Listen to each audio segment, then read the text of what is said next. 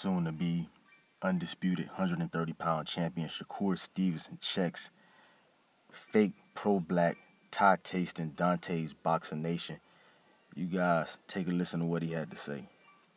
Bro, yeah, Dontae's Boxing Nation, like, yo, bro, I see you on, you feel me? I'm gonna let you know too, like, same shit, that's me, same shit. I ain't gonna see you come on here, say some shit, and then see you, no, same shit, nigga, I'm telling you right now, same shit I tell you to your face type shit, like, cause you ain't gotta do that to me, bro.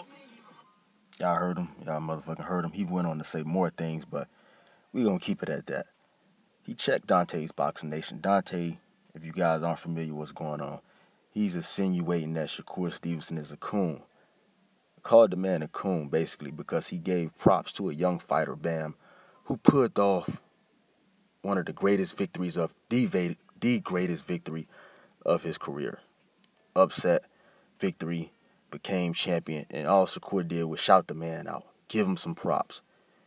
And this neck bone eating, tobacco chewing, tie tasting, house fried rice eating, cat eating, lame, went out and called the man, insinuating that the man is a coon for giving another fighter props, which he does all the time. He's always giving, even black fighters. He's giving Boots Ennis, Devin Haney. He bet $17,000 on Devin Haney to win his last fight. So Shakur Stevenson is always paying homage. He's always giving props. And for that fat, grease neck bone eating, tobacco chewing, house fried rice, cat eating, tie tasting, Dontae's Boxing, to insinuate that man is a coon was out of line. He said, I'm going to see you. And if I see you in person, I'm going to keep the same energy. But you ain't going to see Dontae. You ain't going to see him because he don't even live in the country. He's out here disrespecting Shakur Stevenson, and he don't even live in the country. You ever notice the guys that talk the most smack, that sell the most wolf tickets, don't even live in the States? Man is in Thailand. Got his face between a thighs right now. And he out here trying to call another man a coon. He's not even living what he preaching. Probably got his face between a Thai woman's legs right now. And he out here calling another man a coon. Practice what you preach first, fam.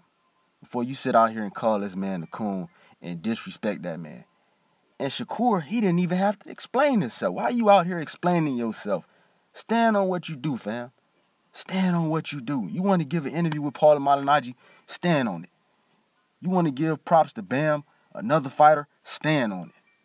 Don't be out here explaining to fake pro-black, house fried rice eating, neck bone chewing.